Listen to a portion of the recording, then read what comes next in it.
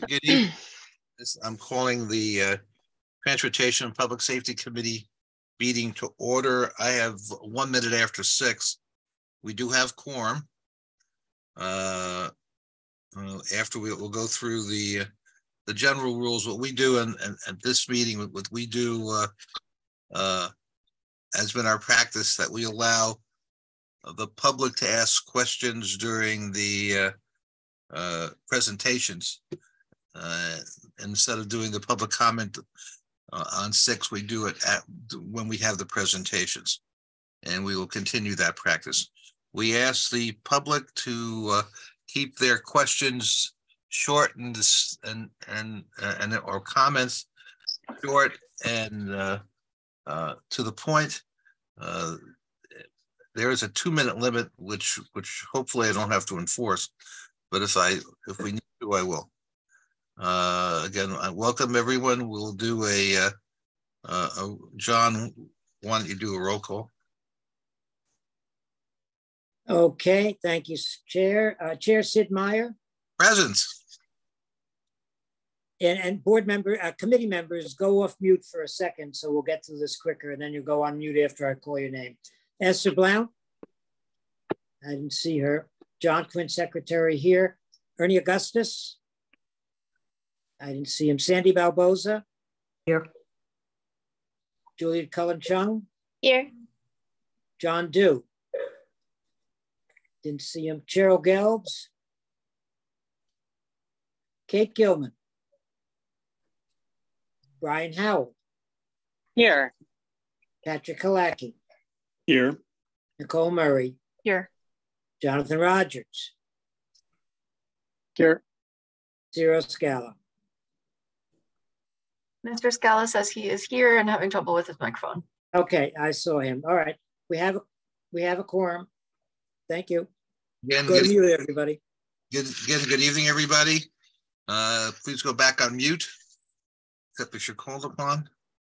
I'm going to call on the adoption of the agenda. Could I have a motion to adopt the agenda? Someone want to make a motion? So moved. I'll make a motion. Seconded. By Brian. Hearing no opposition, the agenda is approved. Has everyone had a chance to review the minutes from the previous meeting? If you have any comments or corrections, please submit them.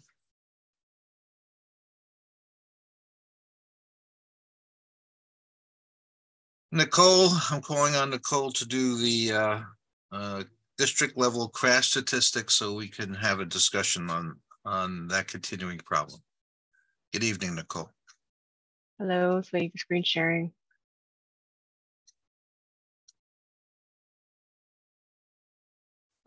Okay, let me know when you can see my screen. Spreadsheet. I can see the screen. I can see the spreadsheet. Okay, sorry, let me move my tools here. They're all in the way. Okay, all right. So what is this for new folks?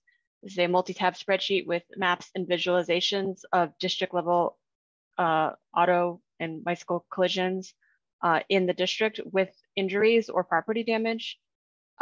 This data comes from the NYPD records that are fed into the open data portal under the table motor vehicle collisions and crashes.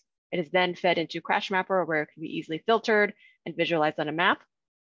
This data is as reliable as is reported to the NYPD. It is required to be filled out for collisions where someone is injured or killed or where there's at least $1,000 worth of damage. Some reports may have incomplete or ambiguous information. So for example, some crashes that happen maybe on a border of a community district may get assigned to the one next to us. So it's just as reliable as the report. I redo this report every month for the month prior to the meetings. This will be for April and then for the whole year, month to month. We're doing this because we can't all see everything everywhere all at once, but we can get a look at the statistics at a bird's eye view so we can kind of understand what's going on outside of where we go every day. So with that being said, because this is for April, and not may. And because this is for CB2, this will not include the death of Adam Uster, which happened May, I think, 1st, 1 block outside of our community district. Adam was traveling from Wegmans, which is in our community district. He was a father of 2, and he was killed by a truck that did not stop to turn or turn its blinker on. He was in the bike lane. He died of internal injuries. There was a horrifying video, and 2 children lost their father because a truck driver did not slow down. It wasn't even a big truck, relatively small truck, but he passed from his injuries the same day. We mourn his loss, but that death will not be included in this report, nor will it be in May, because it happened just 1 block outside of our district. But I wanted to bring that up, that did happen on Lexington and Franklin. So that being said, oops. The blue lines are all crashes with injuries and fatalities. And again, just with injuries and fatalities. This for every crash, the numbers would be off the charts by month. And we were kind of upticking in March last month since January, and we're kind of going back down again. But these are the general trends. And this orange line at the top here, this is all of motorist injuries. So motorists actually lead the way in who is injured in these collisions or reports a lot of damage, right? We hear a lot about pedestrians and cyclists who are the most vulnerable, but because cars crash into each other more often than not, we're having motorists that are being injured. We are seeing an uptick. This other orange line at the bottom here, this is cyclist injuries are kind of slowly upticking, unfortunately, but not as much as motorist injuries are leading the way. And the yellow line are pedestrian injuries, which are staying kind of relatively flat-ish throughout the year. So if we take a look at a map, link to it really quick.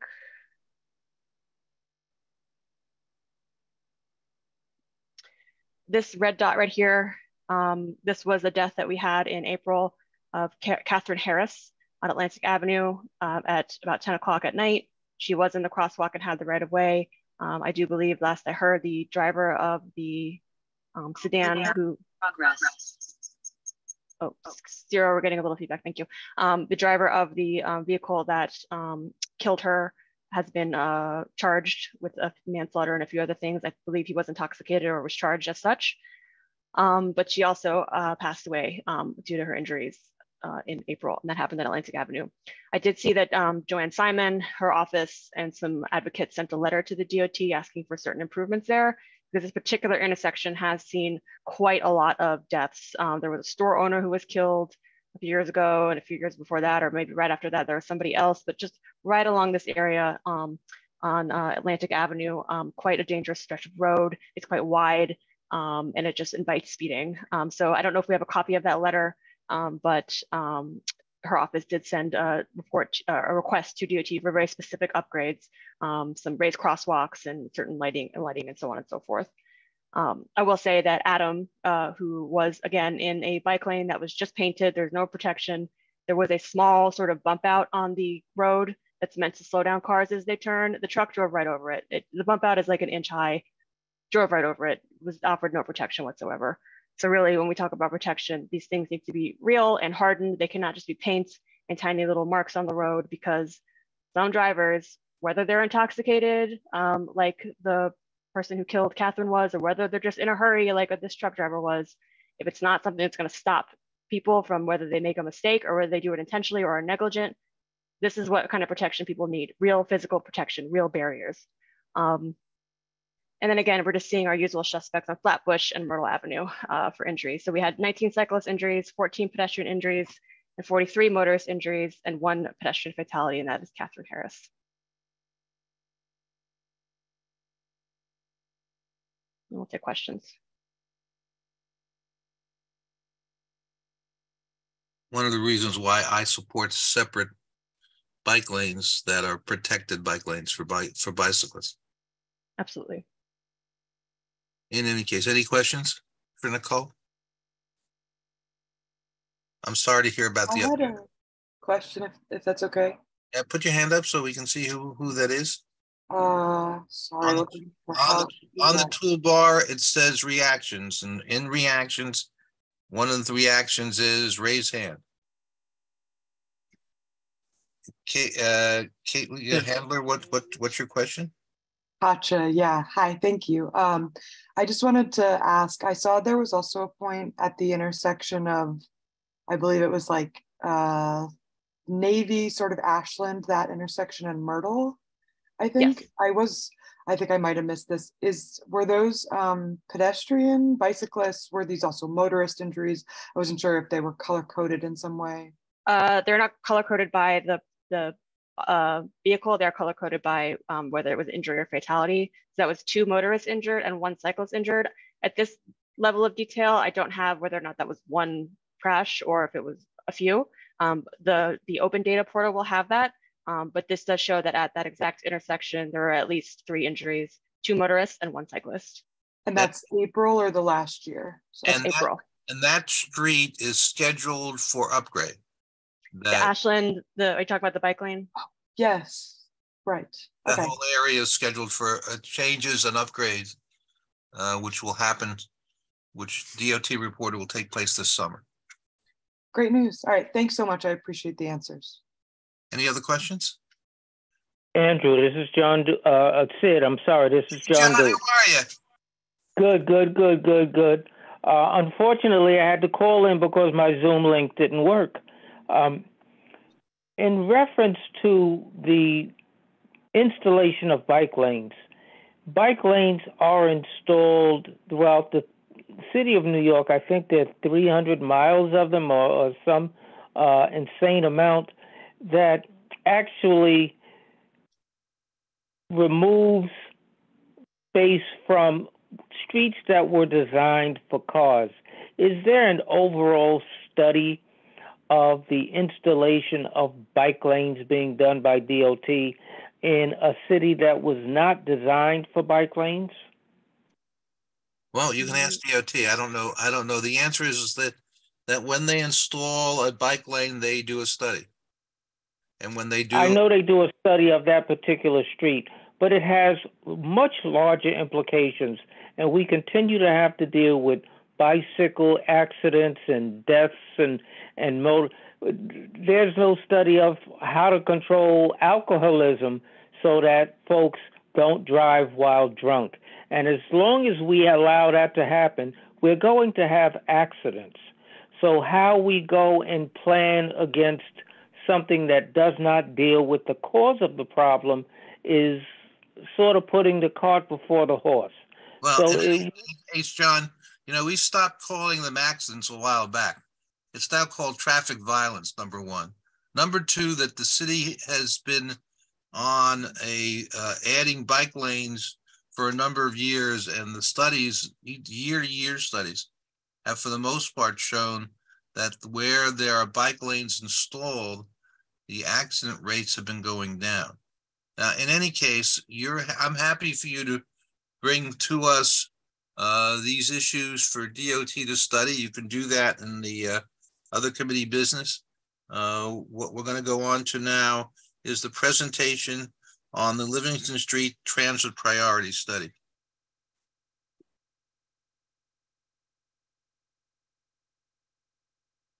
Okay, I can take that.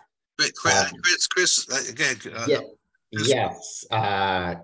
It's great to be back here at Community Board 2 Transportation Committee. And it's good to Sun returns. With a lot of familiar faces and some new faces. Just for those new faces, I served in the Brooklyn Borough Commissioner's Office, focusing on downtown Brooklyn for about 8 years. And right now I am the Director of Transit Planning and Policy. So I work on bus priority projects throughout the city.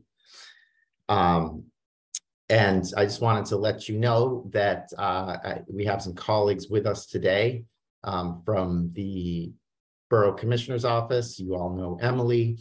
Also, I'll introduce in a moment Tyler Peter, who's the project manager for the Livingston Street Bus Priority Project.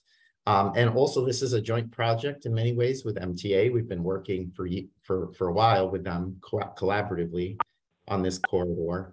So I want to recognize that we have at least 3, I saw 3 at least, members from the MTA staff here, including Mike Nelson, Ryan Hall, and Luke DePalma. And I believe Ryan is going to, as part of the presentation, cover some of the MTA data. I guess I'll be quick here because Tyler's really going to give a comprehensive presentation. But I'll just note that some of you, I think, were on the committee when we implemented the current version of our J Street bus lanes. That was probably close to 15 years ago. And that was actually proved to be very effective at the beginning, but over time, effectiveness has declined with things like double parking, regular building development that's impacted the bus lane, particularly on the north side, and other factors. So recently, in the past few years, MTA and DOT have begun taking a fresh look at it, and we've agreed that there's a need for something more robust, a more robust approach if we're really going to make buses, make all the bus lanes that converge upon Livingston Street move effectively throughout this corridor and serve the passengers that are on those buses. So with that, I'm going to turn it over to Tyler, who has a presentation which will walk you through what we're proposing on Livingston Street.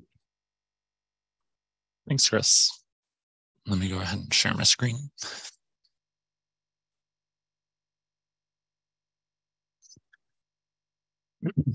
Okay, everyone can see the screen now? Yes. Perfect.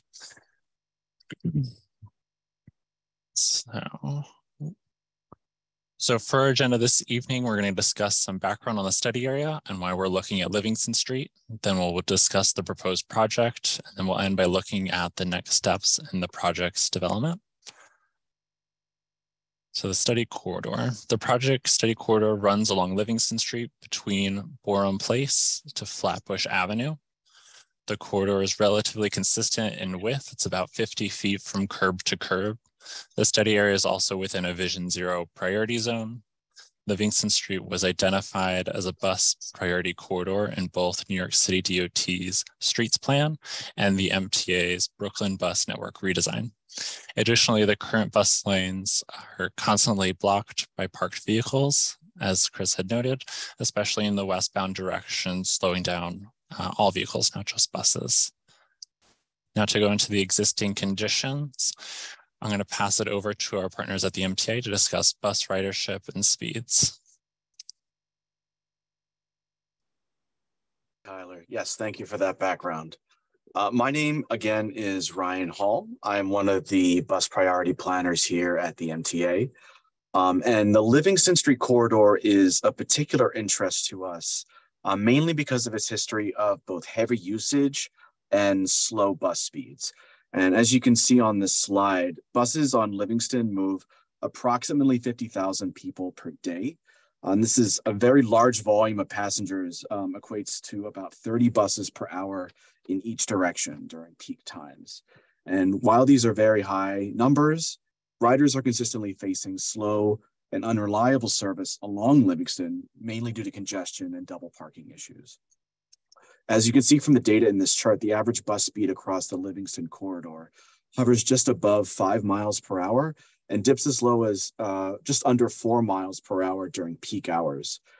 Both of those speed results are well below the borough average, and they indicate that the current bus lanes on Livingston are simply not working. When we have low speeds like this, bus customers spend a lot more time in traffic, creating longer travel times when what folks really want is just an efficient, quick way to get to where they need to go. And with that, I'll hand it back to you, Tyler. Thanks, Ryan. Continuing to traffic on Livingston, we can see from our data collected back in October that westbound, which is shown in the light blue, are consistently higher vehicle volumes compared to the eastbound.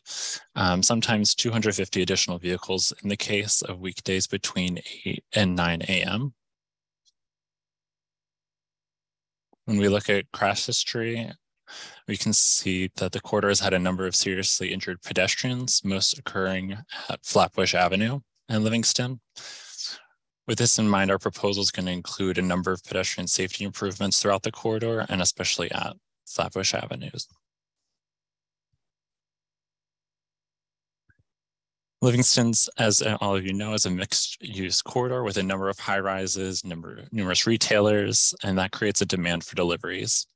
From our surveys, we see that a majority of deliveries occur before 5 a.m., predominantly in the morning hours. The blocks with the most deliveries are near Dallas Barbecue at Gallatin Place and Cookies over at Hanover Place. Our proposal will look at curb regulations to accommodate this demand for deliveries. So the proposed project intent is kind of based on the goals that was discussed in our community advisory board meeting back in December. The goals that included improve bus reliability, increase pedestrian safety, and discourage illegal parking. The first thing you'll notice in our proposed conditions at the bottom is that we're having both bus lanes along the south curb, and then a separate one-way westbound lane for general traffic with a curbside parking lane. When we look over here at Flatbush Avenue, we can see we have painted pedestrian space on both the north and south curb with a new pedestrian island between the two directions of travel. We're also proposing to ban the right turn from southbound Flatbush to Livingston. Nevins Street is southbound and is just a block before on Flatbush, so vehicles can easily make a right onto Nevins and a right onto Livingston that way.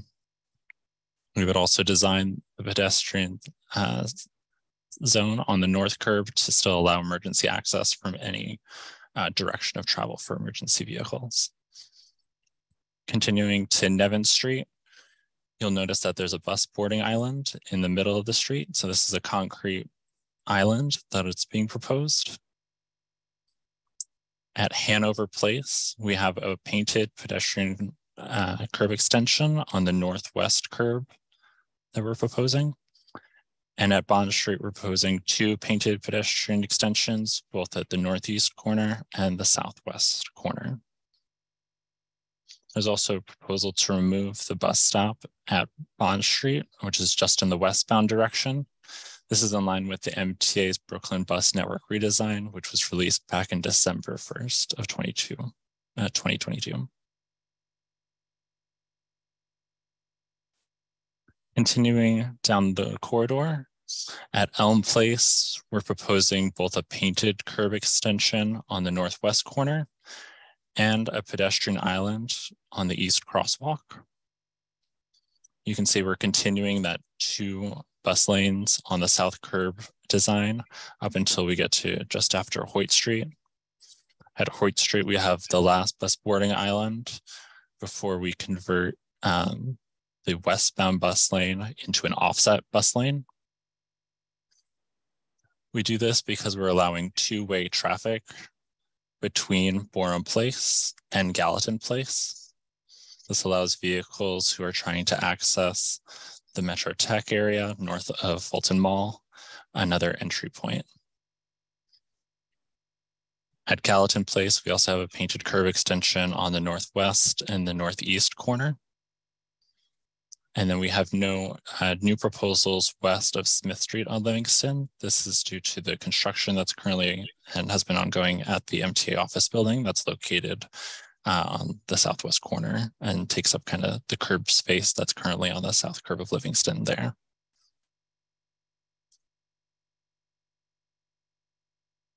To talk about a little bit of the traffic accommodations, you might have noticed that Hoyt and Nevins were proposing a left turn bay.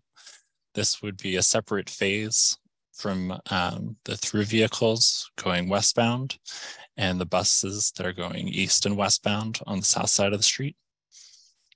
The left turn vehicles would get a red light, and then when the bus lanes receive a red light, that left turn bay would get a green light. And obviously the third phase for the intersection would be both the east and westbound traffic for all vehicles would be given a red light, while Hoyt and Nevin Street, respectively, would get a green light. Continuing, we do have a proposal for a skimmer horn between Borum Place and Smith Street. we would propose to change the direction of travel. Right now it is 1 lane westbound.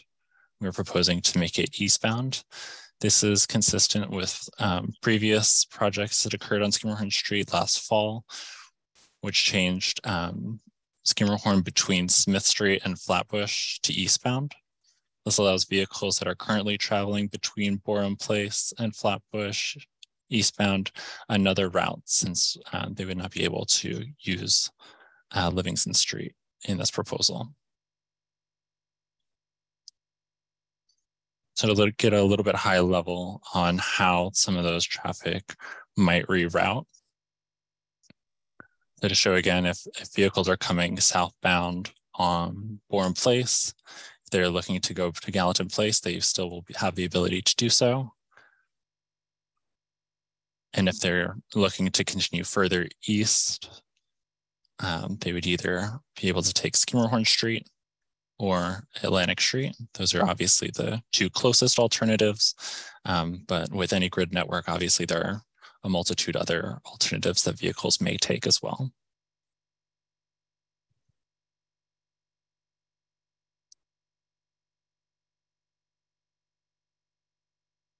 So what to expect in our proposed conditions for traffic? We anticipate the proposed street grid changes will cause congestion during implementation, especially as drivers are getting used to the proposed conditions. Our initial outcome of traffic modeling shows that the travel times do increase on eastbound Atlantic and Skimmerhorn Street. The model also points us to 3 main traffic hotspots in the proposed condition, and that's at Borum Place in Livingston, Hoyt Street in Skimmerhorn, and Nevin Street in Skimmerhorn. We're continuing to review our models to understand what potential improvements could be made to reduce the congestion at these hotspots. We're also intending to monitor these intersections as the project is implemented to continue to evaluate their performance over time and make adjustments accordingly. As noted before, travel patterns are quite dynamic, and it's likely that in the proposed conditions, vehicles may choose to travel on different routes entirely outside of this portion of downtown Brooklyn. There's also, so for an example of that might be vehicles might turn from Borum Place onto Tillery and go to Flatbush Avenue that way instead of cutting through Livingston Street, Skimmerhorn, and Atlantic as they do today. Drivers may also choose to travel different modes due to the increase in bus speeds and reliability. They may also choose to travel at different times to maybe avoid the most congested parts of the day.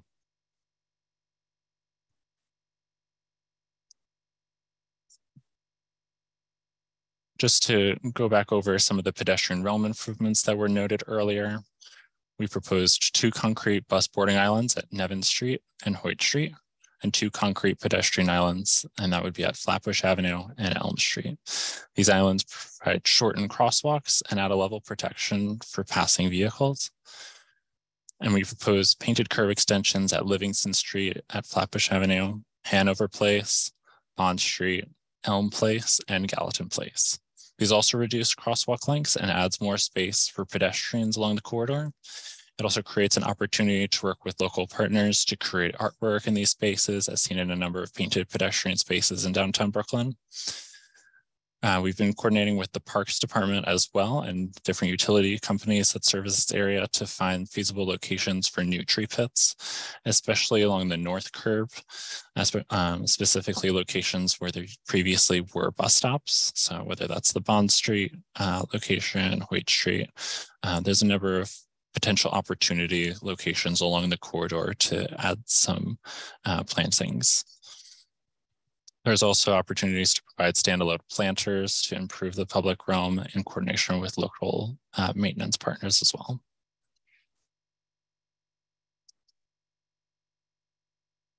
Now let's discuss some of the curb regulations and median treatments. We understand the need for curb space for the numerous businesses and residents along the corridor and want to be sure that we're balancing the needs for deliveries as well as demand for parking. We're considering using metered commercial vehicle regulations versus unmetered loading zones that are here that exist today along the corridor. We've seen that this type of regulation sees less illegal or unintended use of the loading area. And we also had success in implementing this in similar dense neighborhoods like Flushing as part of our Main Street busway project. We're also considering daytime metered parking with overnight and Sunday non-metered parking, which exists today on the corridor. This project also looks to implement median treatments to create a physical and visual separation between the bus lanes and the general travel lanes. One example over to the right is we've installed on E.L. Grant Highway in the Bronx. It's a form of like a precast concrete block that we're able to install to delineate the space. We could install this between our bus lanes on the south curb and some of that channelized or painted space between the westbound general travel lanes. Additionally, we understand that changes to regulations alone will not dramatically discourage placard abuse, double parking, and or illegal parking.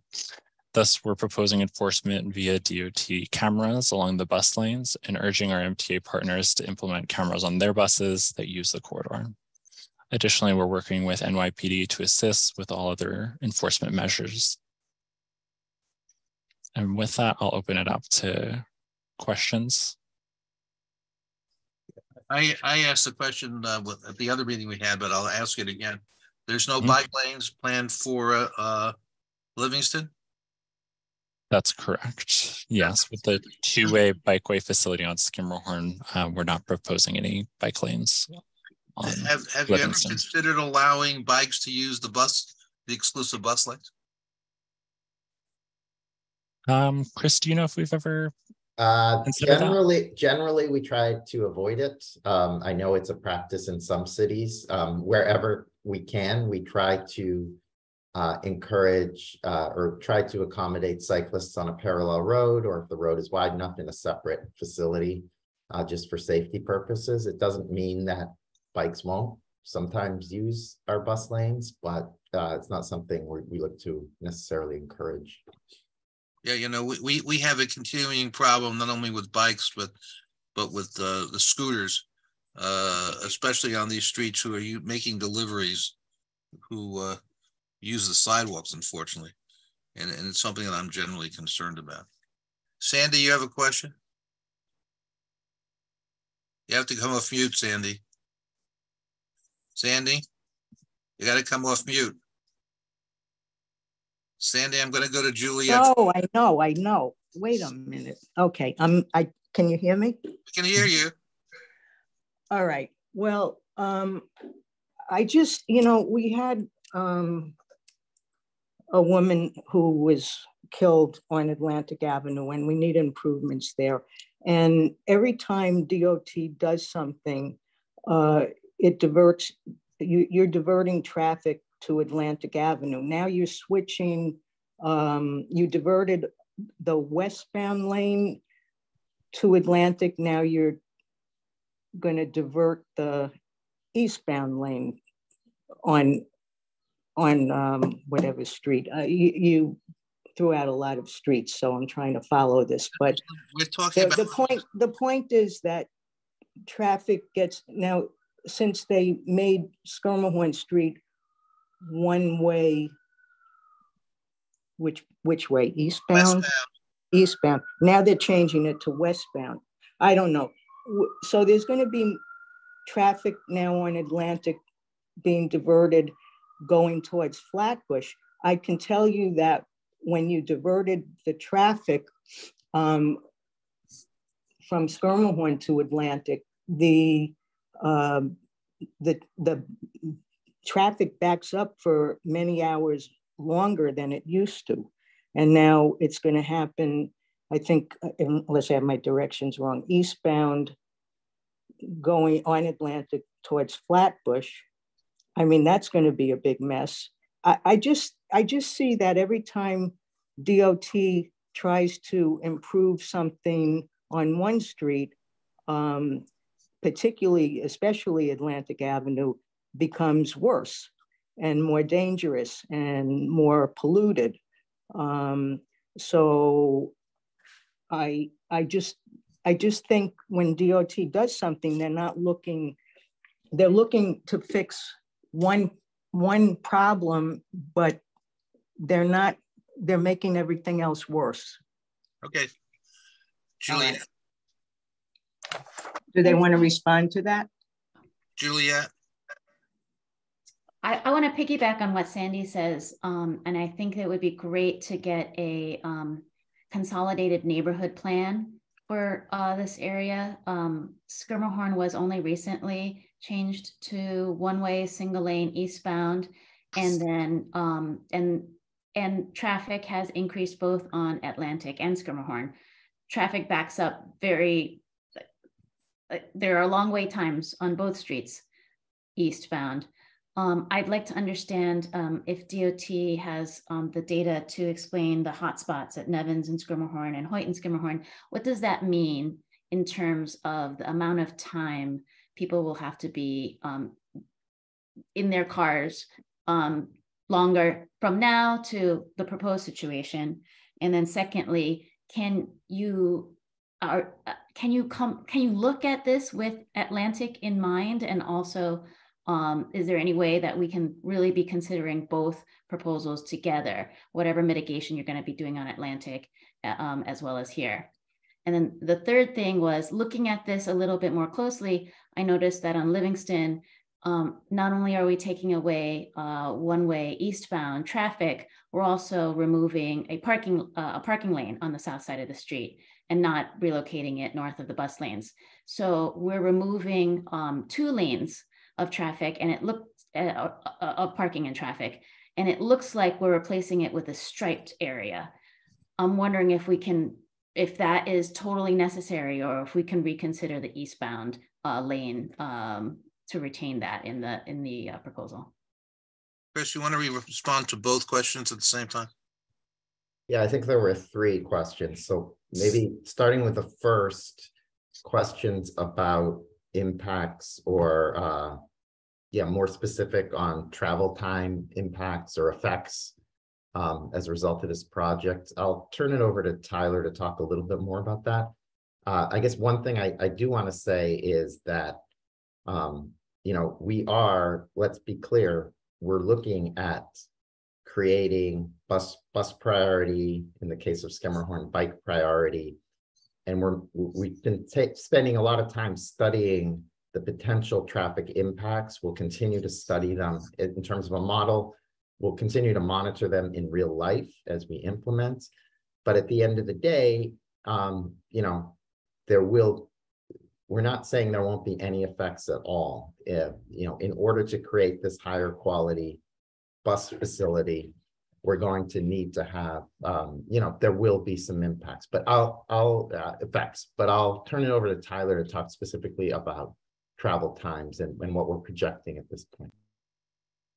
Yeah, I'll just bring back this map to help give people a sense.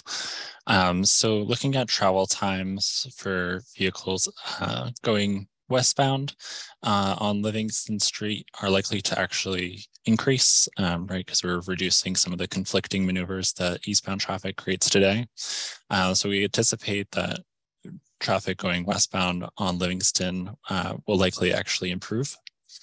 When it comes to eastbound traffic, we look at travel times between, say, Borum Place and Droleman, and Atlantic and Flatbush. If you take Atlantic Avenue, in the morning, that likely is going to be maybe an additional minute at most, is what our model is projecting. And then in the afternoon, about 2 minutes additional travel time between Borum Place and Droleman and Atlantic and Flatbush. If you were to take Skirmerhorn instead, right now our model is showing maybe 30 seconds additional in the morning. And then in the afternoon, something like 3.5 minutes is anticipated. And Skirmerhorn has a unique traffic issue. I say it's unique because it's relatively low volumes. Right now, it might have 100, 200 vehicles in a peak period, which is very, very low compared to, say, Atlantic Avenue, Bourne Place, or Flatbush, which have well over 1,000 vehicles in that same hour. The problem is that because of these short north-south blocks, most of the timing on the signals is given to those north-south blocks so that the queues don't get backed up over multiple intersections. So the timing is not really given to Skimmerhorn, even though it is such a low volume, it does get backed up because it's not prioritized in the grid network. So it's a unique issue for this type of block. But it happens throughout some of our grid system. And then to quickly address the other question, because I know other people have their hands up. You asked about mitigations on Atlantic. Based on our traffic modeling, we think Atlantic can handle the additional traffic. However, like I mentioned, we're going to be monitoring not just Livingston, but Skimmerhorn and Atlantic as we implement the project. And if there's a need for improvements or adjustments to Atlantic, we'll certainly consider those. And then also, Juliet, in terms of the question about could we somehow allocate space so we, I guess, end up with not losing 2 lanes of parking? I mean, the only way we could have done that would be to somehow have parking like under this proposal would be to have like parking in the median somehow, but we just don't, we couldn't find a way to sort of make that safe. So it wasn't something we were able to do. And in portions of it aren't even wide enough for a parked car. So yeah, we did look at how could we maximize parking, but that wasn't something we were able to do. Yeah, and to say a little bit more on that, as you know, today the parking lane is on the south curb of Livingston. The north curb has parking overnight and during the weekend, but during the weekday it is supposed to be a bus lane, but we know that it instead winds up being used as placarded or illegal parking. So that is not supposed to be a parking lane today, but it is used as such. Just for the record, I wasn't proposing additional parking. I was proposing the retaining eastbound lane. And so could you go further with that? If the striped median was wide enough to accommodate the eastbound lane. Okay. Nicole? Yeah, I was curious about a couple things. One, the traffic hotspots, they seem to be sort of congested around the subway stations, if I'm not mistaken. I'm wondering what impacts that will have on people coming in and out of the station there. And then that doesn't seem to map. I didn't quite remember what sort of like pedestrian islands you had mapped out, and like what decisions were made between making it like the full concrete versus just like paint or something. So I'm curious about like what's being done around these traffic hotspots that are right by the subway station. And then in terms of the loading, yes, I'm shocked about Dallas barbecue, but what specifically is going on for any loading zones in this area? And I guess the last thing is like, I'm not sure what the latest is on the Schermerhorn bike lane. Is that in progress or implemented or still to come? It was implemented last fall. It was implemented last fall. Okay, so this will be then just redirecting traffic with that bike lane there. Is that correct? Like no changes to like nothing else is changing with the bike lane? Correct. Okay. Atlantic is much more dangerous than Schermerhorn. I don't know about the change since the bike lane was implemented. I'd be curious as to if there is like a nice, safe bike route there, diverting as much of this traffic as possible along Schermerhorn, if that's safer, because Atlantic is quite dangerous. But if there is adequate protection for pedestrians and cyclists on Schermerhorn, like what can you do to, if it's more, equitable, to intentionally divert some traffic to Schermerhorn specifically and not Atlantic? I don't know if it's a good idea or not, but maybe something to look into. Thank you. So for the hotspots, some of the easiest changes we can do is to signal timing. So that doesn't typically impact the crosswalk times too much. It's usually a few seconds here or there. nothing dramatically noticeable to the typical user.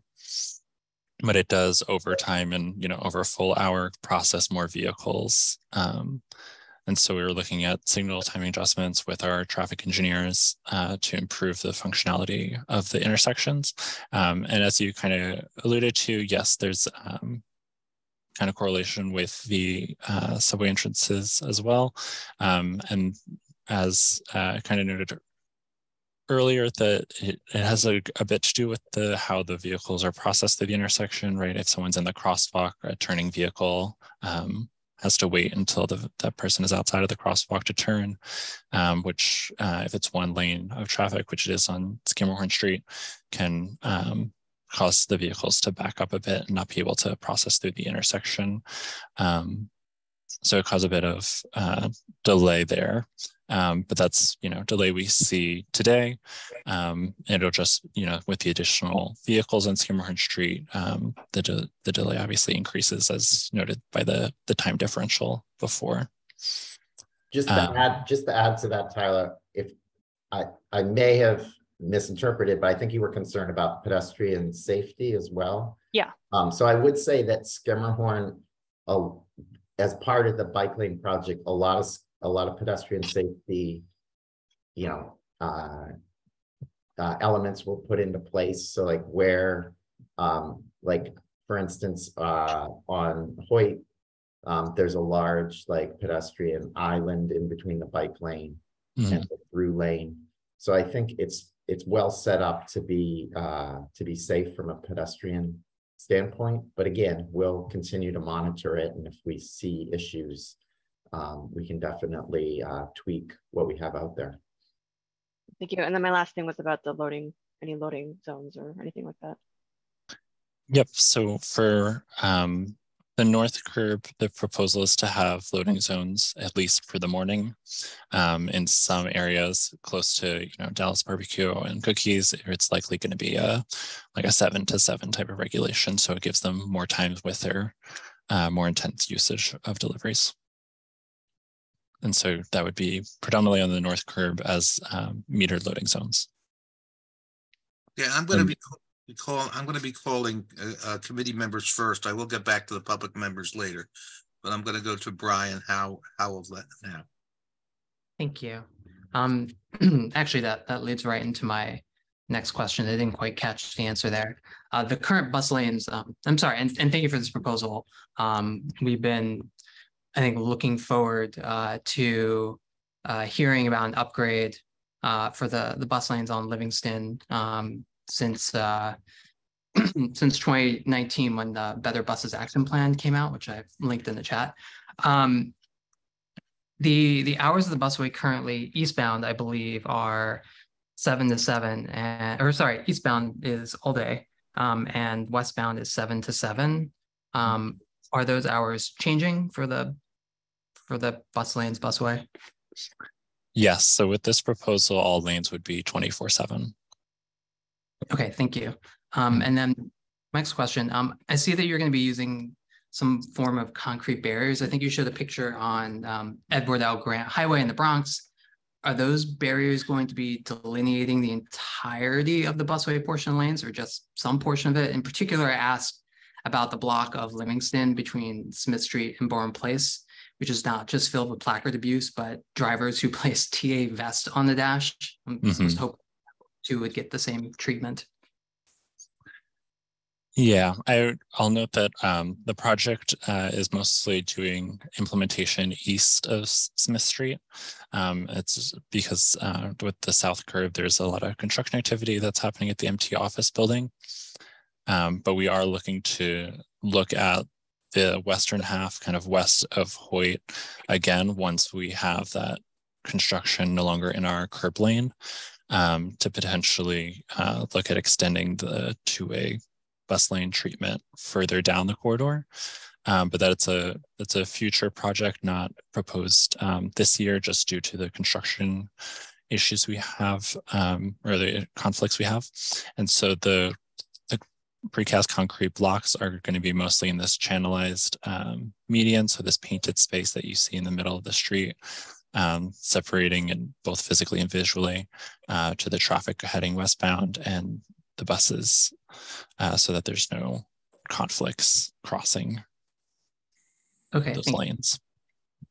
I'm sorry, and sorry, the slide itself says west of Smith Street won't happen until the Livingston Street building construction wraps up, but were you saying that the busways between Smith and Hoyt are also going to happen after 2023 or just the concrete blocks portion? So we're looking at like a second phase to this project once the construction wraps up, and we would likely start that second phase looking at Hoyt West to Borum. Thank you. John Quint. Thanks, Sid. 2 questions. How long are the bus islands going to be? Will there be enough room for multiple buses to pull in? They can't pull in. I mean, to be loading simultaneously? Yes, so the bus boarding islands are designed to accommodate 2 full-length buses. You can't really see it exactly on this presentation, but yes, they can accommodate 2 vehicles to be loading and unloading at the same time. How many different bus routes run down Livingston? Ryan can correct me if I'm wrong, but I believe right now it's 4, with about 30 vehicles at least in each peak hour. The B41, the B41 Limited, the B67, the B45, and the B103. So 4 local, 1 limited. So, okay, and another question, different question. The placard parking, they're like rats. They're not going away. So how you're just pushing them somewhere else, and what's the plan for enforcement and to curb the placard abuse? Because they're not, without that, they're just going to wind up on another street that's just going to create more double parking or more lack of access for people who really need curb access. Yeah, I mean, I think this design is meant to make it very difficult for people to park in the bus lanes illegally. It's just like, it's counterintuitive. You'd have to go sort of against traffic if you're heading in the right direction in traffic, and then you want to pull over to the side, you'd be like facing oncoming buses. So we think that portion will be somewhat self-enforcing. In terms of the rest of the street, obviously we're going to be working with PD. I understand when it comes to placard parking, that's an issue. That being said, we are looking at, there has been legislation that gets passed, that has been passed, or I believe will be soon passed, that allows the bus cameras on MTA buses to actually include infractions outside of just bus lanes. So we'll include vehicles parking in bus stops, in bike lanes, and double parking. And that's automated. So if you're doing something illegal, the camera doesn't recognize if you have a placard or not. So we're hoping that could have some impact in terms of corridors in downtown Brooklyn that have buses on them as this gets implemented in the future.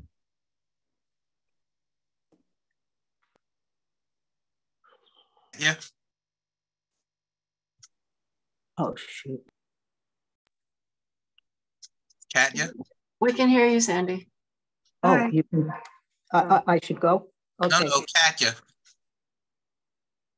Hi, I'm Katja. I had a question, which was, I understand that this will probably slow down conditions, as you mentioned, 1 minute, 2 minutes here or there for drivers. But I was wondering if there was any information. So it's kind of like Nicole's question, which she put in the chat, which is like, is there a way to quantify, you said there's 50,000 bus riders through this corridor, I think every day or something like that. How many drivers are there through this corridor? And then like, is there a way to compare like the 50,000 people in the bus and how much an extra 3 minutes gets them versus, you know, I assume there's a lot less cars moving through this corridor in that time just because they take up so much more space than a person on a bus. And like to help us kind of articulate how many more people and how much more time will be saved as opposed to like prioritizing like an eastbound traffic lane or not having a bus lane or anything like that. Mm-hmm. Yeah, so between the two slides, I think it showcases the different numbers of between the number of buses and then the number of vehicles that we have, and obviously it fluctuates depend on time of day. Eastbound is much lower than the westbound, and in the morning there's a lot more vehicles in the morning than there are, say, in the evening. So as noted, kind of the eastbound vehicles in the morning are probably getting between 30 seconds to a minute longer. That's times by 285, and then it's about 400 vehicles in the afternoon, getting between another 2.5 to 3.5 minutes. So right, and then it seems like from Brian, as he posted, there are 63,000 bus riders a day, maybe a bit lower. So we're talking about improving the speeds for, let's call it 50,000 bus riders a day, and then making, perhaps slowing down the commutes of about 400 vehicles, 600 to 400 vehicles. Is that right? For the peak hour. And the vehicles, when it slows down that much, will try to find alternate ways. Right. Exactly. Yeah, which also takes time. Obviously, diverting to Atlantic takes time, but we're talking about 50,000 people versus maybe 600. Okay, thank you. I appreciate that. Just to be clear, the 600 number is a peak, is an hourly number, whereas the 50,000 number is daily. And it's the total route number. So we could do that calculation, but I don't want to say without sort of doing the calculation and numbers exactly, I don't want to say anything on the record that's misleading. That totally makes sense. I see. So the 600 number is per hour and the 63,000 is on Livingston Street. But yeah, okay. Thank you. This is the second round. We've got two people left for second round, and then I'm going to close the questioning. So the first one is Sandy. Go ahead, Sandy. Am I muted? Can you hear me? No, we can hear you. Oh, okay. So a couple of things. Atlantic Avenue is also a Vision Zero priority corridor. We get everything diverted, as I said before. We were told when Skirmahorn, I thought they should try to redo the Skirmahorn redesign, and they dug their heels in the ground about removing the westbound traffic and making it only eastbound. And now it's going to reverse. So, and create, I think, bigger problems because it's heading towards Flatbush, because we can see the congestion now going westbound on Atlantic. It's definitely impacted by that traffic. The other thing, you mentioned high-rise buildings get more deliveries, and it's also businesses. So I was on a bus 2 weeks ago, and the deliveries were not in the bus lane; they were in the driving lane, and the bus couldn't get around. But now you want to have the dedicated bus lane. Like I thought there was one there, but the deliveries, if they're not in the bus lane, they still have to walk the hand trucks and all the boxes and everything pass into the bus lane. They have to get over to the sidewalk somehow. DOT refuses to look at these parallel corridors comprehensively.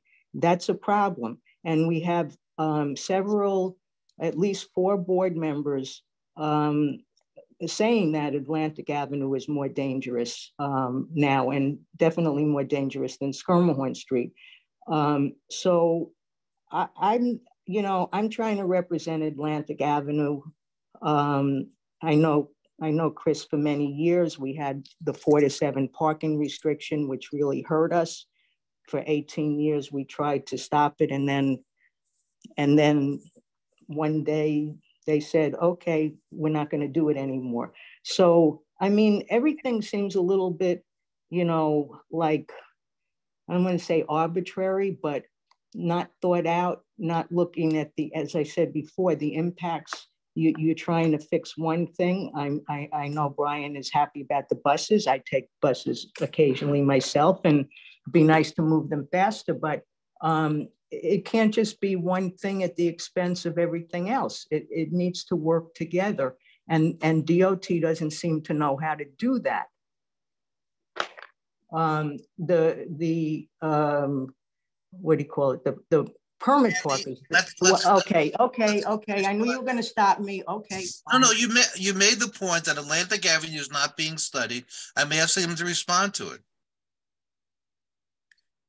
Yeah, so I'll say that in our analysis, we did look at Livingston Street, Skimmerhorse Street, State, and Atlantic, all the way from Borum Place to 3rd Avenue and Flatbush Avenue. So when we, make this proposal, these are all the intersections that we did study in our model.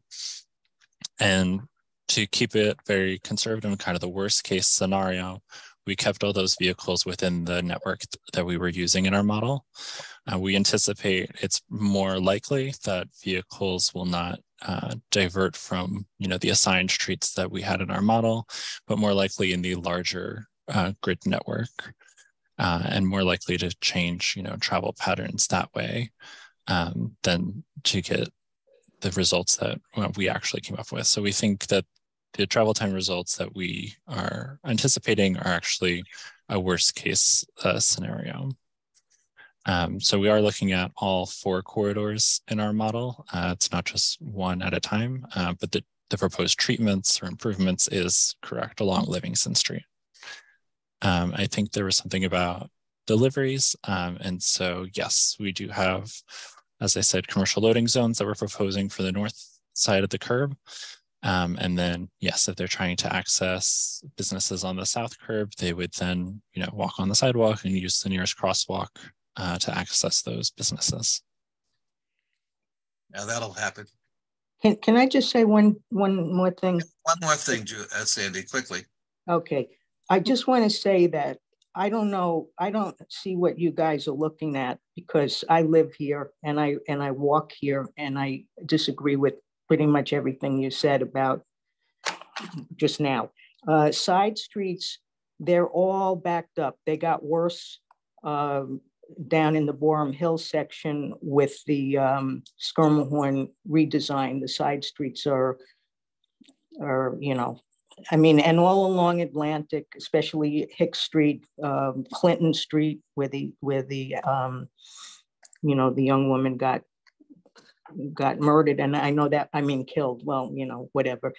Unfortunately, somebody was speeding, and that's in the night, because in the day it's so backed up, the cars can't move, so they speed in the night. That's why we have a problem with speeding anyway. It's a mess, and I don't know. I think it's a little insulting from where I stand. It's insulting for DOT to come in and talk about modeling and how this is working and that's working. And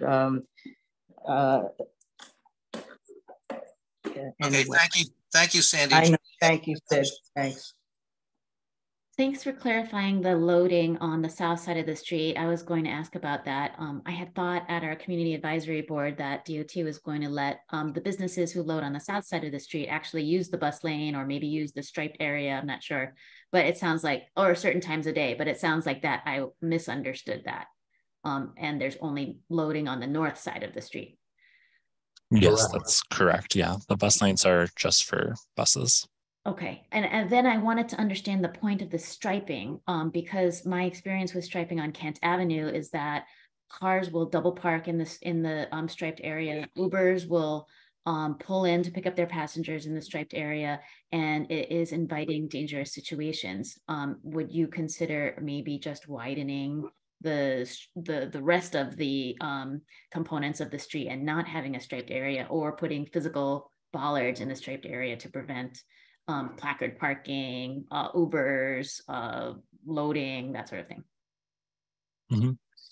I'll note that the striped area is roughly closer to 6 feet, maybe 7 feet at most at sometimes.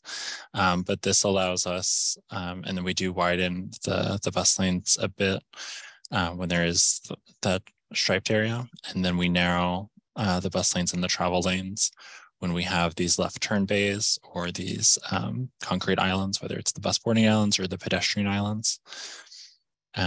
We don't think it's wide enough for a vehicle to park there, but we know that drivers are very aggressive. And so that's why we were proposing to use these precast concrete blocks in that area to discourage that use. Okay, thank you. And I think before there was kind of a question about the difference between why we choose paint in some areas and concrete in others.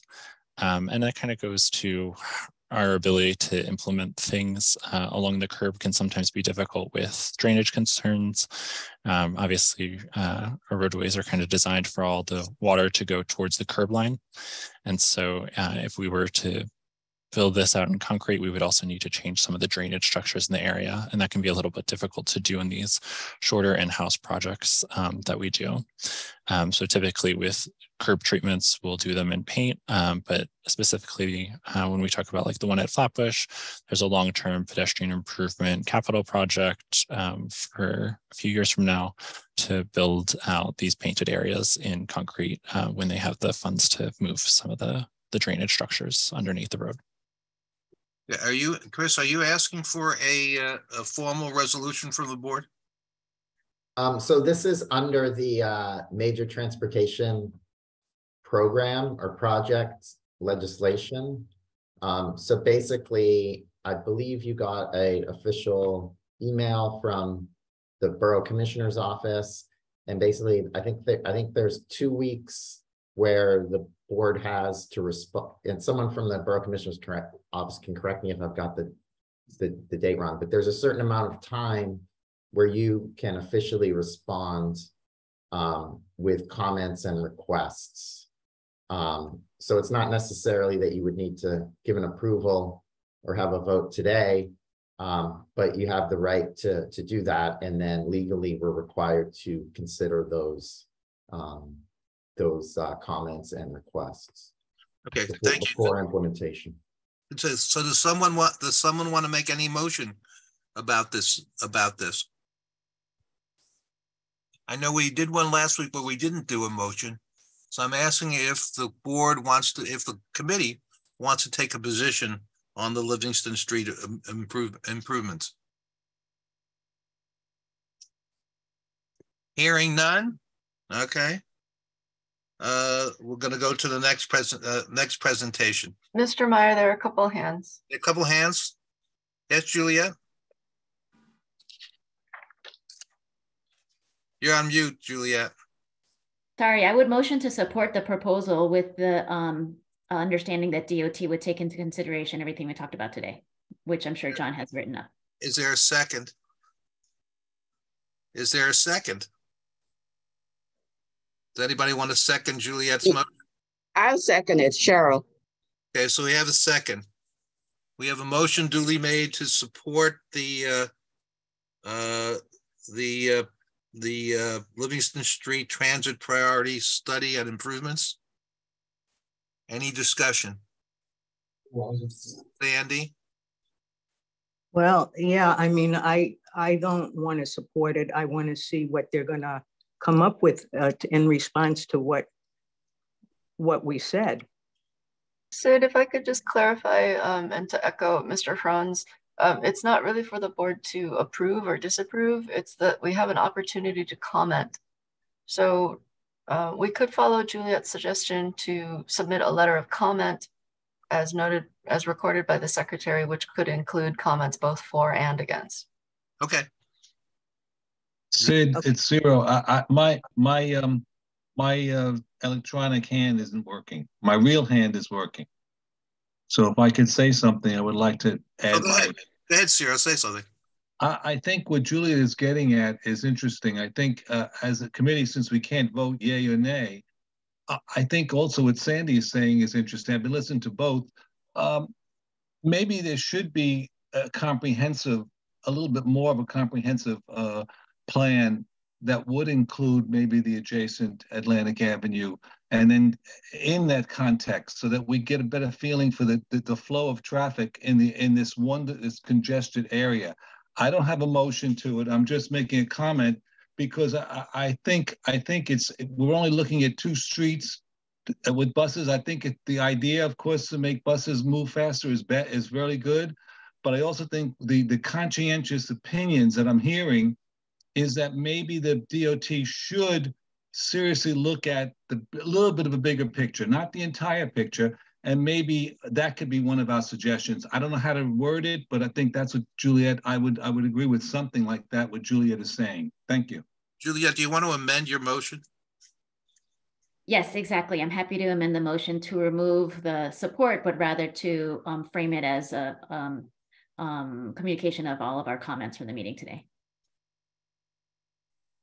Both before and also the well, we would want there is a request for a full study of Atlantic Avenue that's been made by the electeds, not just I'm sure the DOT is eventually going to respond to that, but we would like obviously to include maybe a more complete study with what we raised. And I'm going to call on Brian. Thank you. I'm just not clear what exactly is being communicated. If it's, like each of the points that each of us made here today and just sending a letter communicating all those points, I'm fine with it. But like any summary of that, I feel like I'd like to know exactly what that summary will include and omit before I say I support or don't support that. As in, like a transcript of what we talked about, would be too much, but it would include it. I think we should be clear on. Well, I think generally we support them making changes that improve it, but the improvements have to include how it's going to impact upon Atlantic Avenue, Skirmerhorn, Livingston. I don't know if that's a complete and the questions we've raised. I mean, I'm not exactly sure how to do that, and I'll be happy to do whatever the committee wants. I mean, I guess I in a couple of occasions I took minutes when our secretary was out, and I tend to write way overly detailed minutes that are just like a transcript and really hard to parse. And I guess I'm just curious, like I made a specific request about a block of Livingston. That seems kind of small, but if that were like everything that small and above that was discussed tonight were included, I'm fine with that. But if we're summarizing it, I think we need to be clear which comments are being communicated to DOT and which aren't. Well, I think we're going to leave that up to some extent to Taya and to John. Sid, can I just say one thing? Go ahead. So I just want to point out, when you move more traffic to Atlantic Avenue, we have buses here too, and they are going slower because you keep diverting, because DOT keeps diverting traffic. And I don't see why we can't put in all the comments. There were similar comments made by different committee members. And I think all the comments could go in. Okay, Patrick, you're going to have the last say, other than then I'm going to move the question. Well, my read on the sentiment of the discussion is that there seem to be some unknowns, or we believe that some of the outcomes of this change could be problematic. DOT itself acknowledged that it might be a little bit bumpy at the start. Can we make our motion to ask that DOT implement this carefully with proper support and with the willingness to look at it with a critical eye to, essentially fix it if it doesn't work, or even revert? Won't do that. No.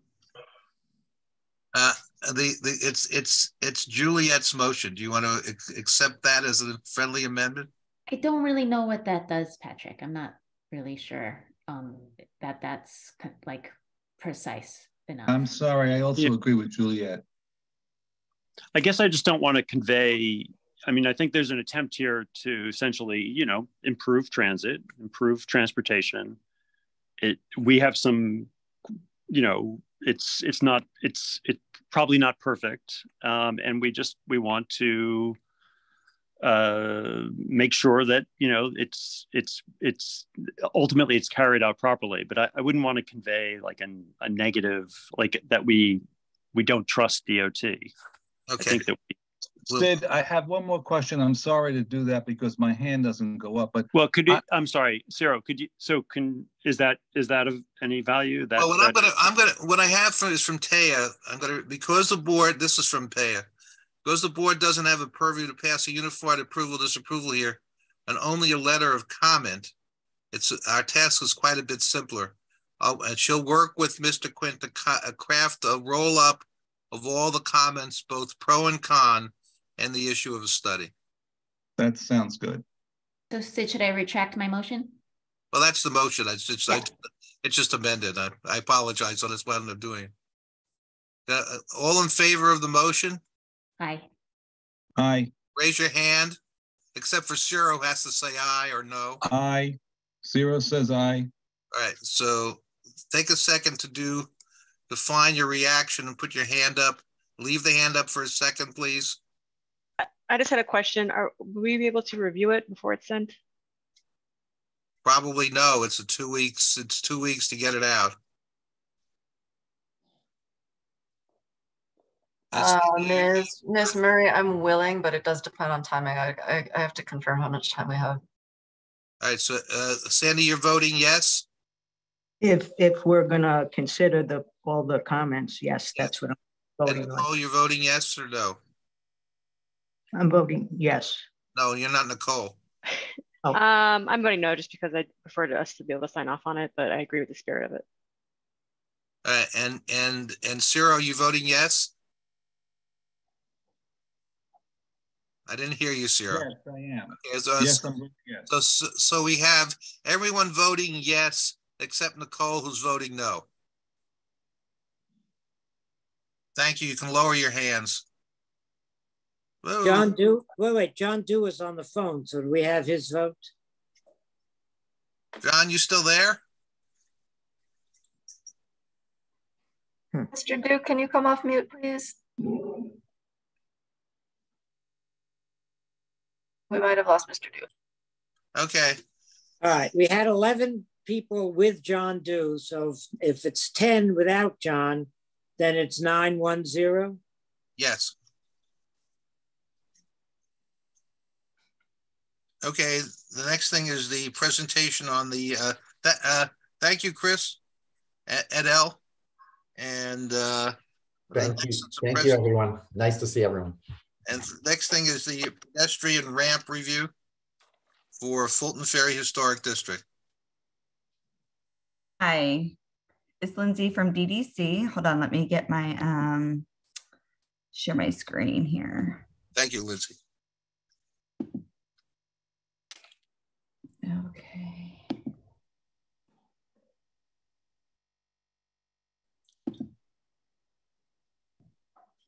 John, you can put your hand down. Okay. All right. Hi, my name is Lindsay Burkhan, and I am with DDC. I'm a director for infrastructure design, and I'm joined here with project engineer for the project. We're here today to talk about the installation of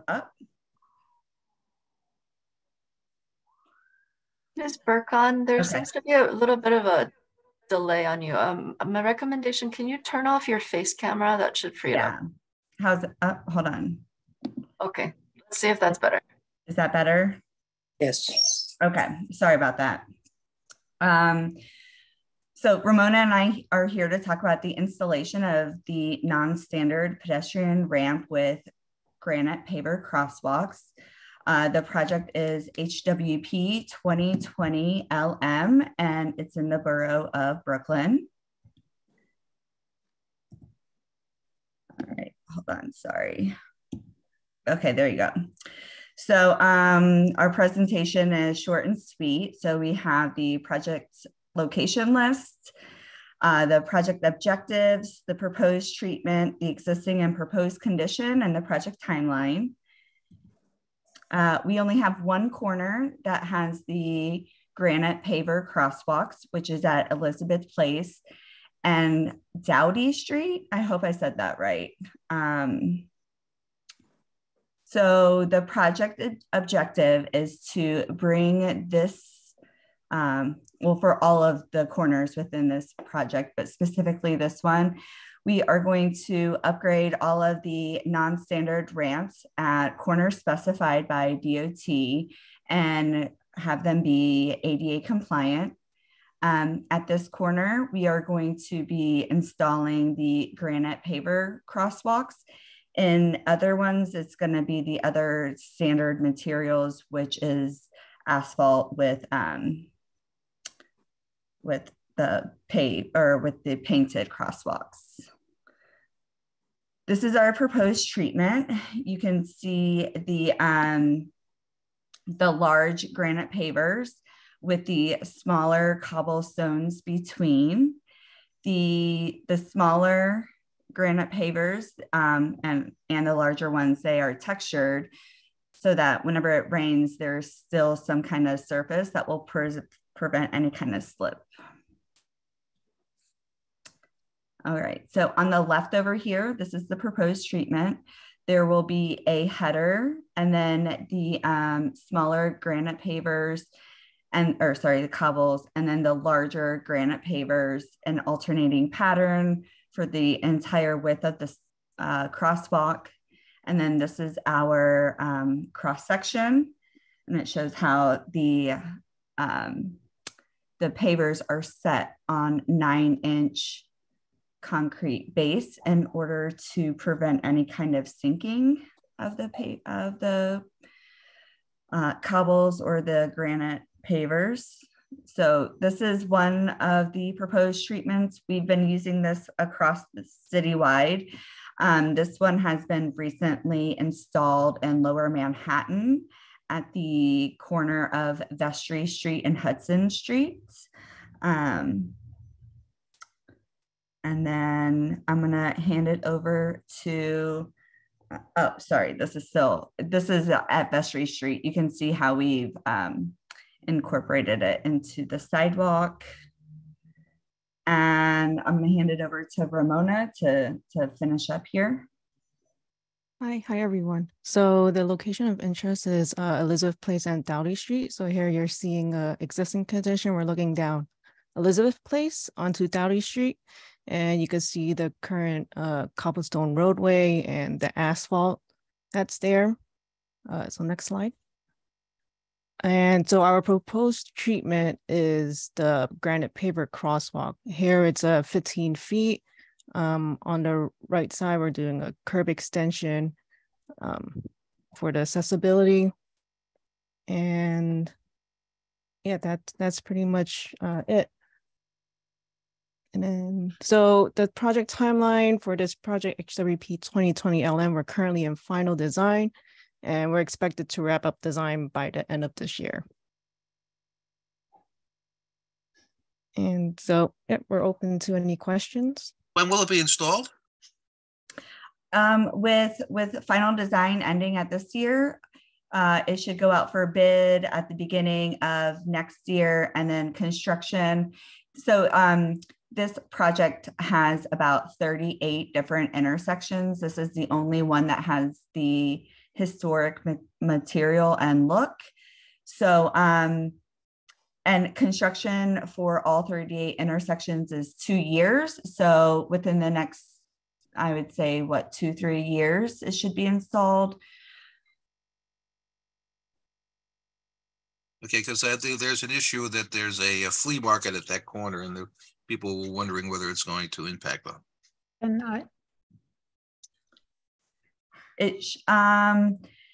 we would have a community liaison who could also help, but with we would take that into consideration. we have to, is the flea market year round or is it just seasonal? It is not decided yet. This is Catherine Adam, and I don't know whether you can see me. I have this. That's right. We don't have to see you. We can hear you. It's fine. Okay. I'm a board member of Fulton Ferry Landing Association, and I'm an architect, and I'm very much familiar with this situation at that corner. The flea market is not started yet. It's supposed to be starting possibly this weekend. We will know how long it will last. So I don't think that it is an immediate problem. However, I have a few other questions concerning that drawing, which you presented here. We have a catch basin right there on the corner, and that is not indicated here. And I think that needs to be, so when you, yeah, thank you for bringing up that photograph. You can see it on the left-hand side, a rather sort of dark spot, which looks like a manhole cover, which you see in the middle of the block, actually, in the middle of the street. This one? Yes, but there is a catch basin over there on the corner. You see another dark, move over, yeah, to the corner, a little bit further. Right here? Yeah, yes. Right, that's a huge catch basin there. Yes. Okay. We'll be and that would have to be integrated somehow. Are you aware of that? Yes, so we are removing that basin because you can see the sidewalk, there's not much room, but we'll be proposing a new catch basin to catch all the water. Where is that going to be located, do you think? It is on the northwest corner on Doughty Street. Northwest corner. Can you go back to the picture? On the other end, so to speak. Mr. Meyer, could we maybe get through the presentation first? Oh, that was the whole presentation. The presentation was done, I believe. Okay. Yeah. Thank you.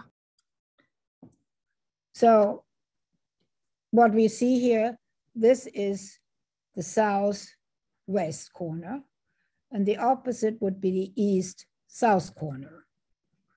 And what you're saying, you would move it all the way up to Old Fulton Street and have it on that point. And that is actually the same condition we have here, and it's not being addressed, which I think that it would be helpful if we could get together and kind of look at this together and see that as you're doing this wonderful work, which is much appreciated, that it has been done so that it can really work out correctly for us, because we are not only, for us especially, the catch basins and where they're located are extremely important because we are in a AAA flood zone here. Right. So part of being ADA compliant would be no ponding. Unfortunately, this slide does not show where the catch basin is being relocated to, but the project engineer has said that we have taken it into consideration, and there will be a catch basin within the vicinity, and we will regrade this portion in order to ensure that the water will go to the proposed catch basin. Okay, is there any way we can be in contact with you over this entire project?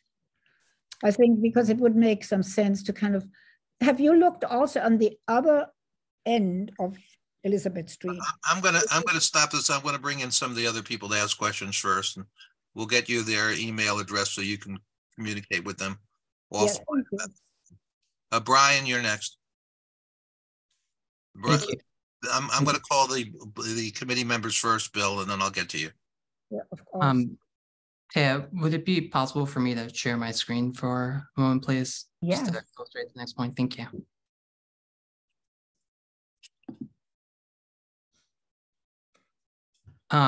So we're talking about this crosswalk right here on the north side of the street.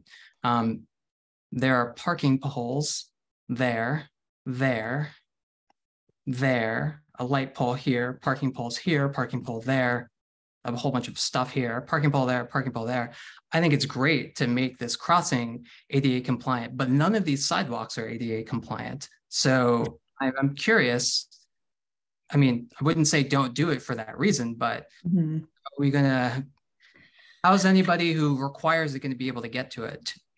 So the main focus of the city right now, and this is made public on DOT's website, is that there have been multiple lawsuits against the city.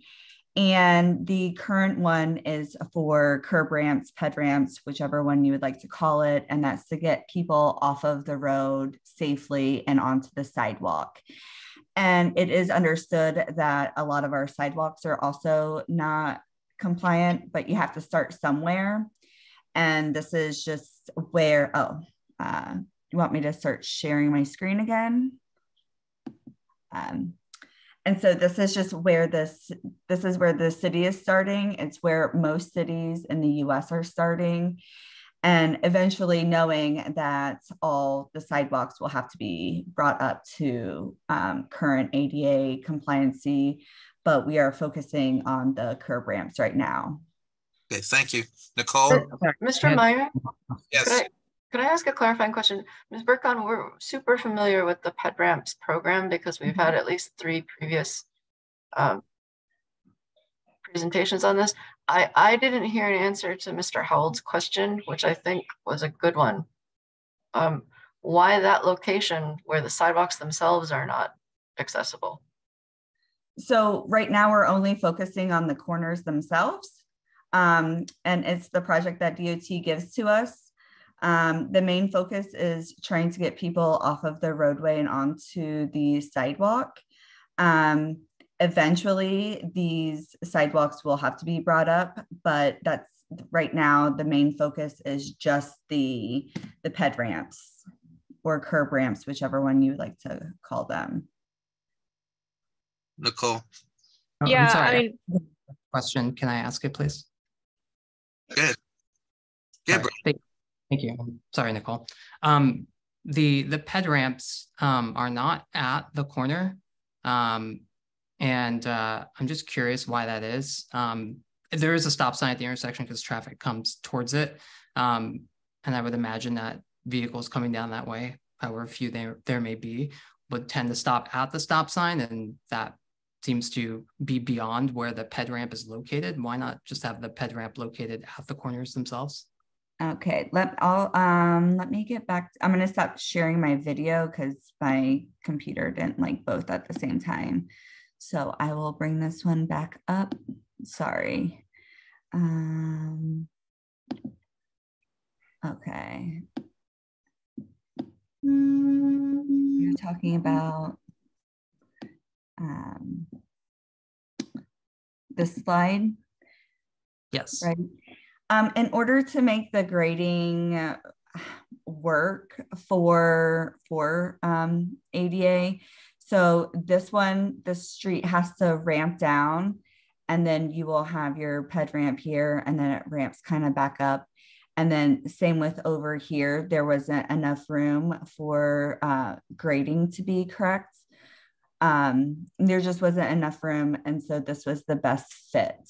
I think his question was why, if the stop sign is there and that's where people stop as, why isn't it not at the stop sign? Well, so the stop sign will be relocated back. But due to the existing conditions and also the grading, it was the best fit that this was the best design for the accessibility. For accessibility. The answer is the stop sign will be relocated beyond before the ramps. Correct. Yes. As well as the street light, I believe. Yes. Everything will be relocated in order to fit the ped ramp. Nicole. Yeah, I mean, Brian kind of got a lot of it. It's like kind of a joke that you have a ramp that you can't get onto in the first place, or if you were to get on the ramp, where are you going to go after that? But I had a question about the pavers. I understand that the street is historic. Pavers are, I mean, the ones that are there now, the cobblestones, are notoriously difficult for wheelchair users to navigate on. It destroys equipment, destroys wheelchairs, and destroys backs of people who are using a manual wheelchair.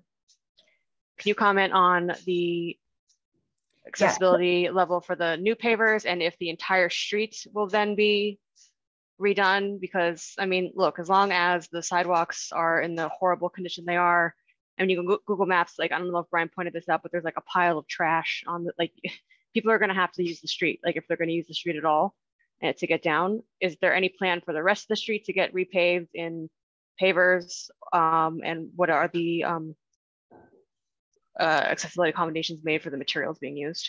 Right. So all of the materials here will be smooth in order for a smooth ride for wheelchairs, and including the cobble.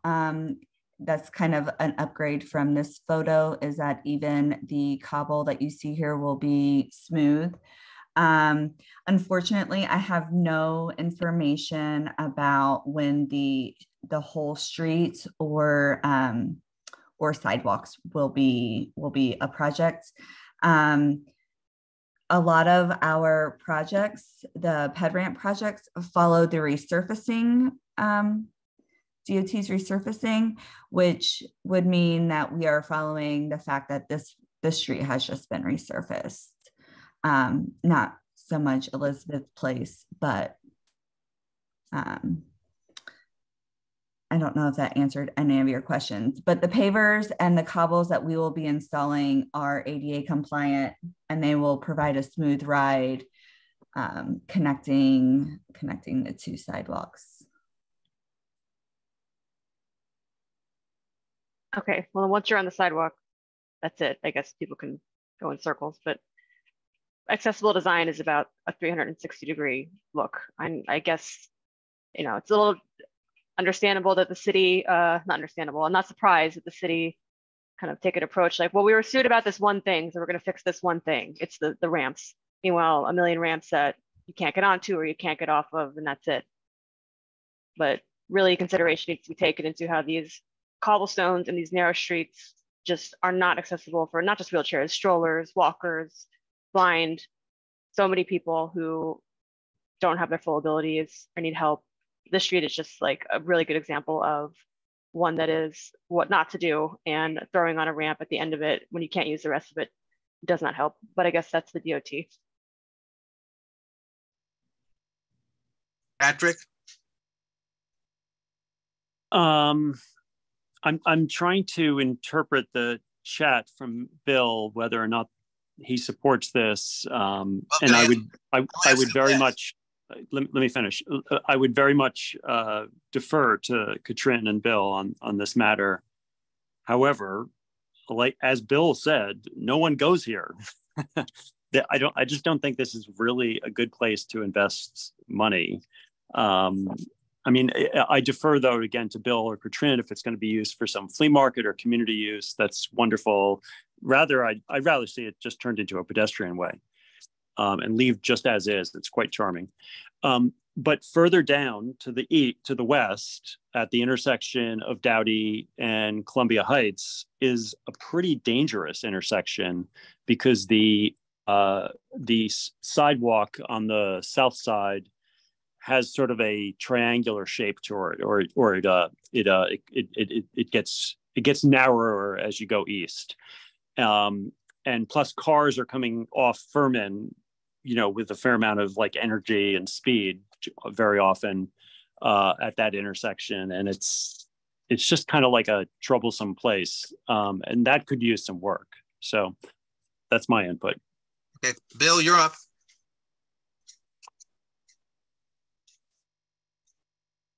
Thanks, Sid. So I just want to start by saying that every photo that we've seen tonight in the presentation, Brian's photos, anything that you see on Google Maps are all out of date. You know, 3 weeks ago, that entire lot that borders Elizabeth Place, Doughty, and Everett Street was reconcreted, asphaltic concrete, in preparation for a flea market which is starting on Sunday. And as part of that, the sidewalk along Elizabeth Place, at least part of the way, has been completely done. So a lot of the things that you guys are talking about are, they're out of date. And so it has to be revisited, not with these out-of-date photos. But I just want to second what has been said about that particular corner. Patrick is right. It's very sparsely traveled, and it would make more sense to be doing a project at the other end of Elizabeth Place, where all the tourists coming down to the park cross. I'm talking about where this photo was taken from, basically Elizabeth Place and Old Fulton Street. And as Nicole said, if you're going to be doing a repaving just of a crosswalk and not doing the, redoing the Belgian blocks on the entire Elizabeth Place, it doesn't make sense. The repaving of Belgian blocks has been done all over Dumbo. And now you're talking about Fulton Ferry, which is just on the other side of Dumbo, and just doing this piecemeal spot crosswalk rather than doing what DDC has been doing for the past year all over Dumbo. So I don't understand it. Okay. Thank you.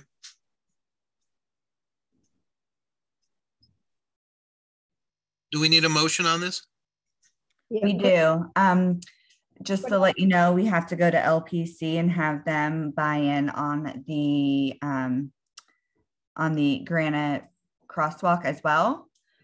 So we do need a letter of support or a resolution. Yes. I can tell you that I think there is some issue as to whether or not we should do anything work on this, as opposed to either taking the street off the grid or doing the other side. Sid, may I make a comment? Who's this? Nicole. Yeah, Nicole. Yeah, I just wanted to add on, like I mentioned, accessibility is a 360 project. It can't just be one corner here and there or just part of the street or whatever.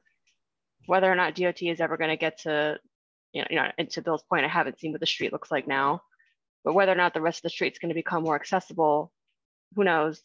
But that also doesn't mean that if it looks like crap now to navigate, that we can't make steps towards it. I reject this idea that, well, nobody goes there. Well, maybe nobody goes there because it's impossible to navigate, and making it easier to navigate will make people go there. Part of accessibility and these ADA lawsuits are that every curb cut, every street, every sidewalk needs to be fully accessible by everyone. You can't just let a few corners go just because they're not going to be fully done at the same time, or fully done, or because they look cute. That's not what accessibility is. Okay, it's got to be for everyone. Catherine, do you want to say something before we go ahead with a motion? Are you? Yeah, Katrina, yes, Katrina Adam. Yes, I think it is exactly as you just said. It is important that we do something, because the fact is indeed that Old Fulton Street is unbelievably overcrowded, that sidewalk. And many of us who live in the neighborhood now use Doughty Street to go all the way to avoid Old Fulton Street. So there is more traffic to be had there sooner or later, especially when the flea market starts. So I think I agree that really this project needs to be looked at in total. And all the comments which were made, I think, are absolutely correct. And I agree that it's a shame that we can't look at it as a total project, and as it has come up just in the previous presentation about Livingston Street. Question is, someone on the committee who wants to make a motion. Is there a possibility that this is going to be revisited with the input? No, Catherine, I'm going to interrupt you. Yeah. I want someone from the committee to make a motion. I know. Mr. Meyer, could I ask for a point of clarification, please? Yes. Where did you go? Lindsay? Yes. Could you clarify, please, is the board's task to request or to issue an opinion on the location of this ramp or the fabrication of this ramp? It's more the aesthetics using the granite crosswalk. For the historic nature, yes. So thanks for clarifying. So just, I want to make sure that the committee, I fully hear your concerns, Brian and Nicole, but just for the purpose of this particular discussion, this is going to the LPC. It's not going to DOT. So the location is not really germane. It's about, what do you think about this faux historic paver? And Bill, you can put. Is this paved over now, though? It's, you know, what it is now. It's a it's partially cobblestone, and the idea is they want to make it ADA compliant. So, Brian, do you want to make a motion, or do you have something else to say? I'd like to make a motion that we support the aesthetics of this crosswalk paver as presented by DDC.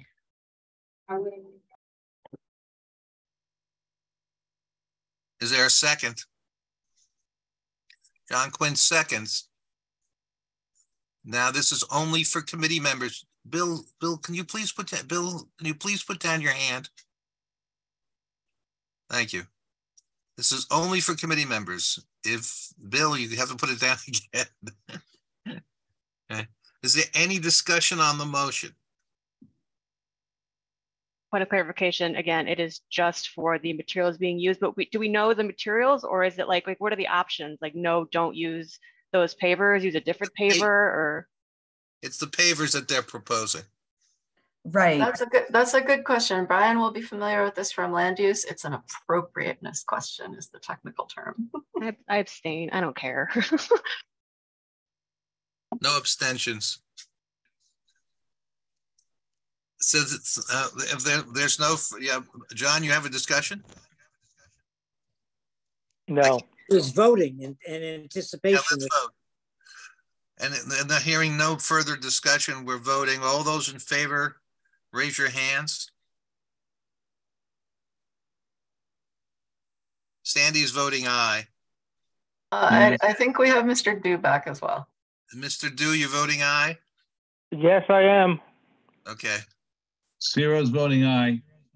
So you have three non-hand people voting aye. I'm also going to vote aye just to get it out of, this is a waste of time. Thank you. Ask for ask anybody against. Put your hands down. Anybody voting no or abstaining? We have one no. Jonathan Rogers is voting no or abstaining. Jonathan, you voting no or abstaining? I'm abstaining. Okay, thank you. You have one abstention. So it's 10-0-1.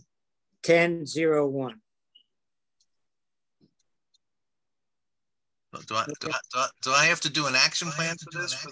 No. You sure do. Oh, thank you. All right. Thank you, Lindsay. Thank you for the presentation. Thank you. Just for we really would like to see the whole street done, including. I understand. Unfortunately, we just work on what DOT gives us. Yes, I understand. We may write a note to DOT. Well, thank you very much. Thank you for your time tonight. And thank you for the presentation. Thank you. The next thing on the agenda is the chairperson's report.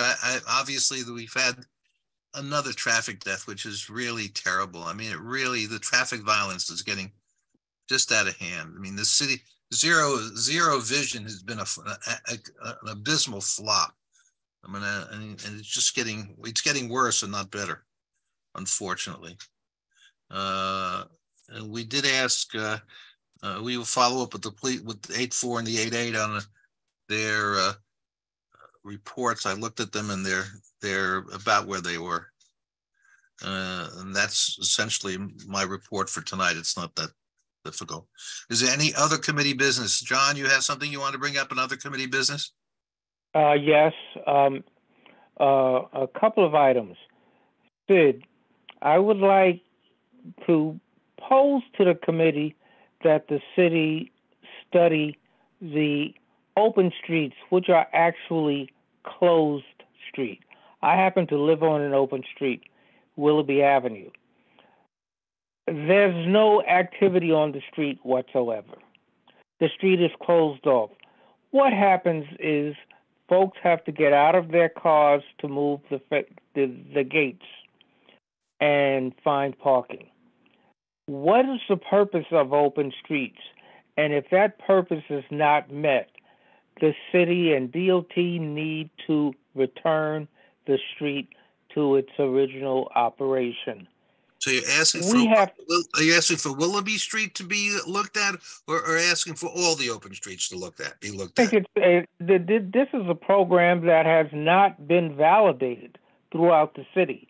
Well, we've been through this before. There's some open streets that actually work for, but what is the purpose of it? The city council passed a law that said that the Department of Transportation is to implement open streets.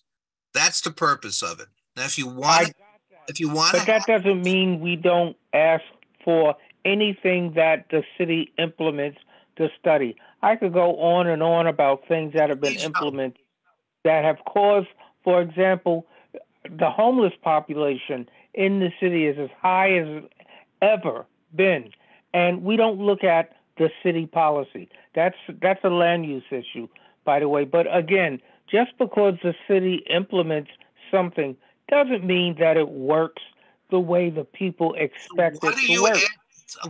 I am asking that DOT study Willoughby Avenue to determine whether the purpose of the open streets is being realized. I'm telling you it's not.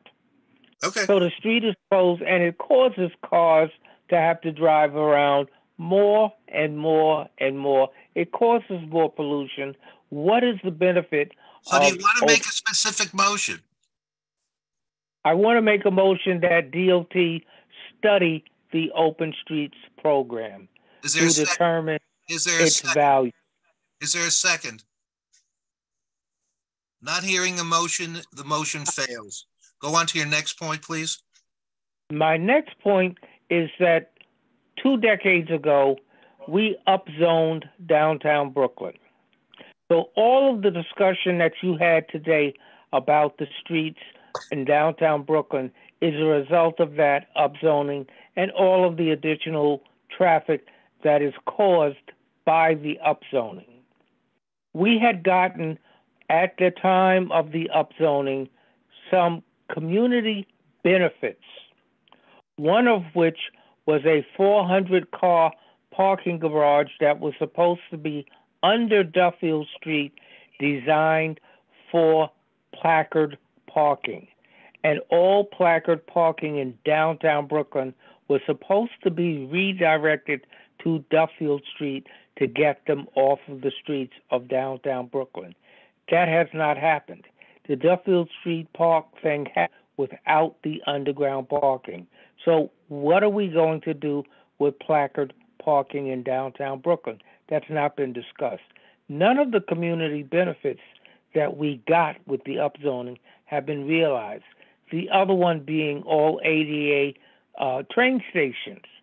But in 20 years, there's been no stations made ADA compliant downtown Brooklyn.